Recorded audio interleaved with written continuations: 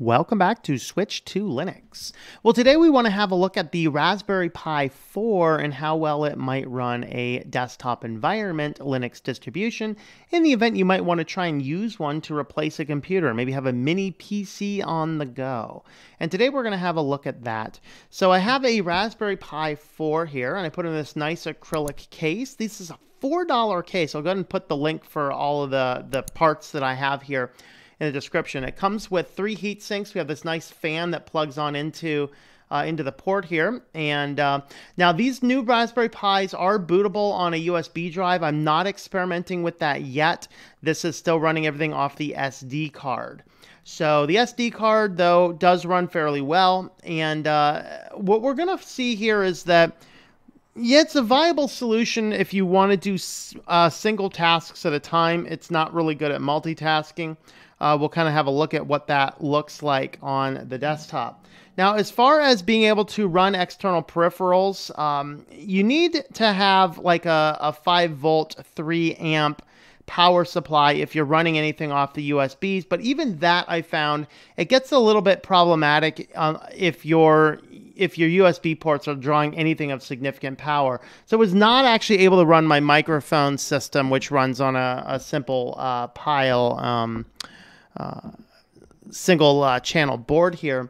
So what I actually did for that is I picked up, when I got this, realizing that I might need to do something like this, is I ended up picking up this 4-port USB 3 hub with external power. This will allow me to bridge anything that I want to run on the Pi that uses external power. So eventually this is going to have a hard drive on it. And so the hard drive runs between 700 milliamps and 0.9 amps, so 0.7 to 0.9 amps, and so you're not going to be able to run that off of the basic power supply. And so having the external USB supply with its own power might also mean I can run the Pi off of this and the external hard drive off of this. It really depends. I will have to test that with this because I think this is really only pushing 2.5 amps as well. So you're going to want to run the Pi separately from the peripherals is what my guess is going to be. I'll know that more when I actually start working on the project. But what's inside the box on this guy, we have our basic port, which can be optional, can function without the external power supply, like most of these can. But you do have the external power supply here as well, which is what I needed to use to power the microphone. It was not powering. I like this board in particular because you can turn on or turn off each USB port manually with these buttons at the top, which is very handy for testing or other systems as well. So utilizing that, I'm using my internet is connected on the onboard wireless is what I did for that. When I did my initial board setup, I actually hardwired it into the Ethernet cable.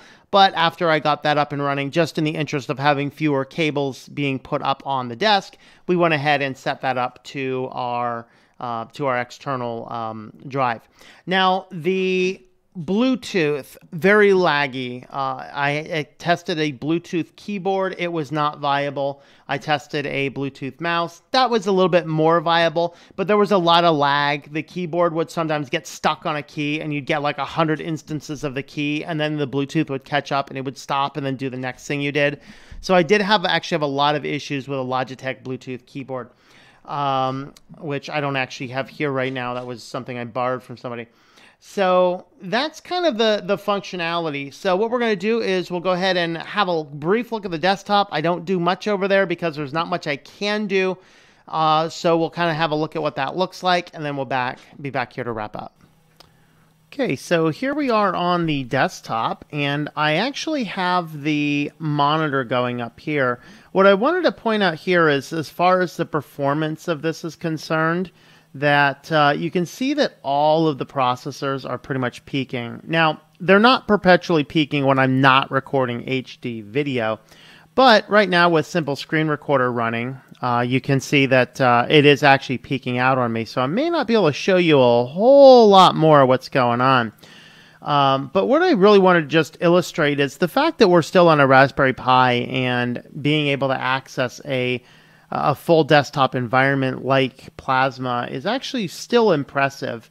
Maybe what I might want to do is go through and kind of do this with maybe XFCE, see if it works a little bit better. I have a sneaky suspicion starting up Firefox with this recording may not go well, but I can confirm that you can actually play, you can boot up Firefox, you can play YouTube videos. 480p on the YouTube videos does work very well. I tried to do like HD. It does not support HD very well. I did 1080p at 60 frames per second. It does not like to do that well. So there's likely going to be some issues with doing some of the more advanced features, at least on a full desktop environment like this. So you can see here it is running a little bit slower. That is because we are recording. So you can actually very clearly see, though, that the RAM is not even coming close to being maxed out, but the processors absolutely are. And so that is probably a limitation of running a full desktop experience on the Raspberry Pi, is that, sure, while we have 4 gigs of RAM, we're not even getting anywhere close to a quarter of the RAM of this thing being used, but the processors are all just completely peaked out. And so that is definitely a concern. I can say, though, that everything else that runs on this does tend to run fairly well as individual tasks. So I can actually get this. I can load up LibreOffice. I can type documents on it. I could do Firefox, type documents on it. Any real application that's not amazingly system processor heavy is going to work on it. But what I found is that you can't do multiple tasks. I wouldn't want to listen to music and try and write a book on this environment. I think that that's actually going to pose itself a little bit of a problem. And who knows, maybe somebody has this worked out where it's better processor capacity. Maybe if we try the Manjaro XFCE version, it might be a little bit better. You know, who knows? But let's see what's going on in the system processing here. So you can see a variety of different tools all running. So this is going to be fairly standard for what you're going to be seeing. And that's, you know, desktop environments do actually take a lot of work. But nevertheless, the take-home message of this is you can actually run a full desktop environment on a Raspberry Pi 4. It's still not quite there yet because of the limitations of the processing. Ultimately, though, yeah, I mean, it works. We're running our internet off of Wi-Fi rather than plugging it in. I did test Bluetooth. The Bluetooth is a little bit laggy, so if you want to test either a mouse or a keyboard, it does lag out a little bit on this environment. Again, if I try switching to a different desktop environment, maybe try a basic window manager, something like i3 instead of a full desktop environment, that might work a little bit better. So who knows, maybe we'll give that a try. But I just want to show you guys real briefly here that here on Manjaro Plasma, it is working. I can do individual tasks. I can't really multitask, but it is actually going to work for you for simple tasks, even if you need a desktop environment. All right, so you can see there from the desktop that it is actually viable. It does work well. You can see that the RAM, this is a 4 gigabyte board one, and the RAM is just fine. It never lags on the RAM, but the processors completely peak out. Now, I think that might probably be just because of maybe Plasma has too many resources going on in the background or whatever the case might be. What I might want to do is I might want to play around with like OpenBox or just something else that's more of a window manager and less of a desktop environment. See if that causes any difference. Also, if you want to see a particular desktop environment or maybe a particular distro, if you'd like to know if a particular distro will run, and I mean, don't just be like, hey, I want to try and run Solus. They don't support this. It's got to be a distribution that supports the Raspberry Pi 4. If you want to see that, leave it in the comments. I'll go ahead and spin up a card and do a separate video on that particular distro. It's just got to be something that already supports the Raspberry Pi 4. Go ahead and let me know, and I will be glad to wipe this SD card out, throw that new distribution on it, and do another video looking at how that particular one runs. So be looking for another video in the future. I want to try a window manager instead of a desktop environment, see if that causes a boost in performance. But the total overall conclusion is here. We weren't able to show you much on this because we are recording full HD video, but all that HD video you just saw was recorded on this Pi, which is quite incredible. That is good. I was able to work play YouTube videos as long as I think they start at like 480p, which worked out great. That one was fine. If you get above that, you're going to get a lot of screen tearing, and it didn't really work well in my tests. And I could do individual tasks, so I could pull up LibreOffice and write a document without any real problems.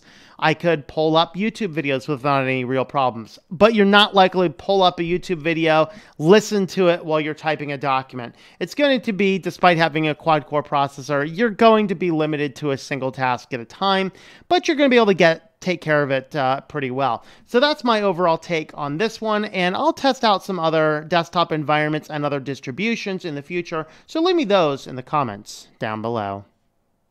Thank you for watching this video from Switched to Linux.